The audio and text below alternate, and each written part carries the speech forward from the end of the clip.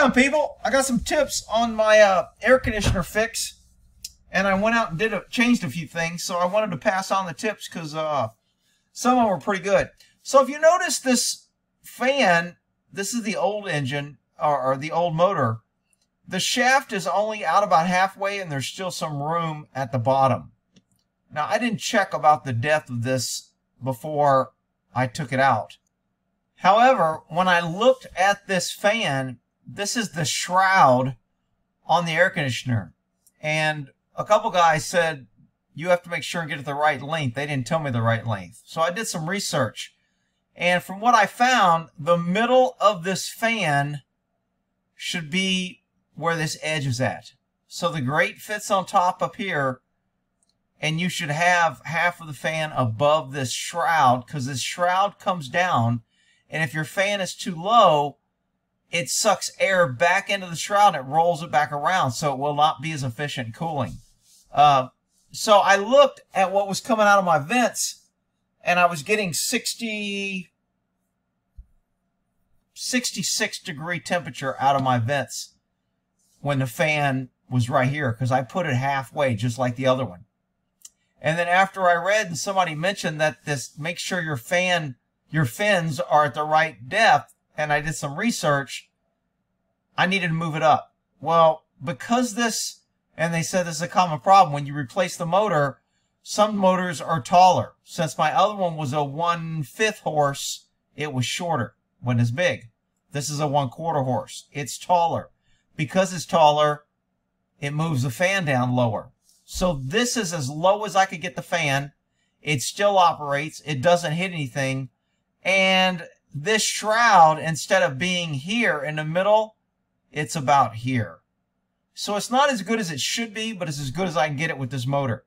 And when I move this and turn it back on, it dropped my temperature coming out from 66 to 62 out of the vents.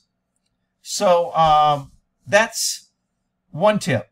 Another tip is somebody asked if, because it was so rusty, did I treat this with anti-seize? I treated it with that dielectric grease. I just used super lube. So it is treated, and the blade is low. So make sure if you do this, because I didn't mention it, I don't like putting out bad information. Make sure that your fin height should be halfway between the bottom of this shroud, so it sucks all the air out versus rolling it back underneath, creating more heat. So the other tip I got, and this guy even said that it's kind of anal, but he said, I know that you want it to be neat. He goes, you cut your wire, you stripped them too long, and you have excess wire out here. So if a bug crawls across these, they get shocked, or a mice might chew on them, or they're just exposed. So he goes, technically, if you want it done right, where you cut the plastic off should be right here, and all the wire should be underneath. I didn't trim these wires. This is how they came in the box, so I didn't mess with them. But you notice I either have excess here or I have excess on the other side. So what I did is I pulled them off and I cut them, and now it's moved in the way it's supposed to be. Another tip is the capacitors, and in my other video, I remember I called a capacitor a compressor. My compressor is in the back here, and the capacitor is the little thing that holds the charge. But I did call it a compressor in the other one. So the capacitor, every capacitor I've ever seen, and basically a capacitor is a little, I just call it like a little storage engine. It jump starts it's kind of like a battery, your cold cranking amps. If you get a battery with too low cold cranking amp, it won't turn over your car will go rah, rah, rah, rah before it starts. Well, if you get a higher battery with a higher cranking amp, it starts right up. So a capacitor is basically just a bunch of extra juice to get your engine jump started really quick, and then it runs.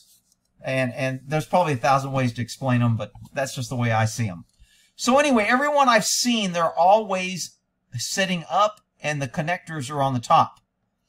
And so I wondered if I could lay it down, because I had to change the other capacitor and it wouldn't fit in the same hole. So I was going to lay it down horizontally instead of vertically, like this one. And what I read is it's okay to do that. When they used to have liquid in them, you couldn't do it. They had to be vertical, because there was a thing in the middle. If you laid them down, they might go over and cross circuit. But now, evidently, the new capacitors have little motherboards that store the electricity. So it doesn't matter if it's vertical, horizontal, upside down. It works the same.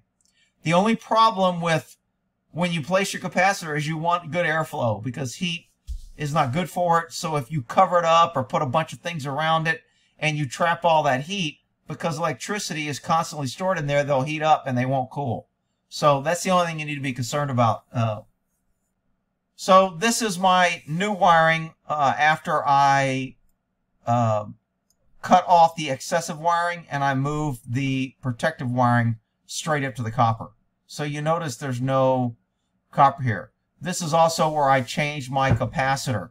The other tip that I was told is, even though your old capacitor working, a bad capacitor can make your engine, my motor, go bad. So maybe it was the capacitor that made the engine go bad. So if you get a new engine, you probably ought to put in a new capacitor.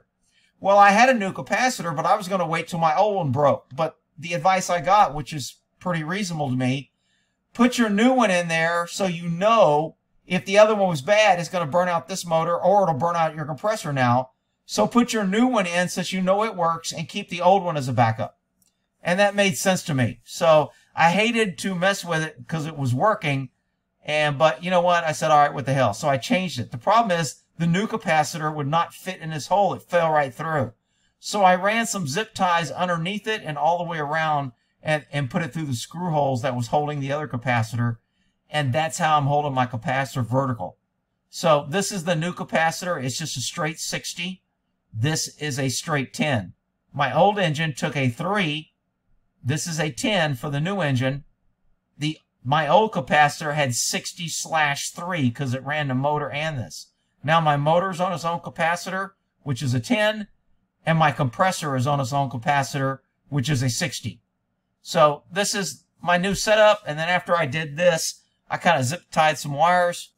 So these wires were kind of like hanging and going everywhere. Wasn't really bad, but I put a little zip tie here to get them together, and this was kind of just hanging over here, and I put a little zip tie over here.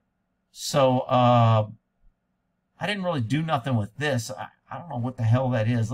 They kind of been sitting there since I've had it, and I've never messed with that. So I probably should have unscrewed that or drop a thing of solder down. If you drop a drop of solder down these things, it makes them so they don't back out. It kind of like solders it to the fitting, but you can't change it easy. So, you know, you got to be aware of that. But anyway, I didn't mess with those because, like I said, it's working. Now, this is my compressor. The capacitor that runs it is this tube right here. So I ran a zip tie underneath it to hold it like a cradle, and then I put another zip tie around it so this one would not slide off left or right. And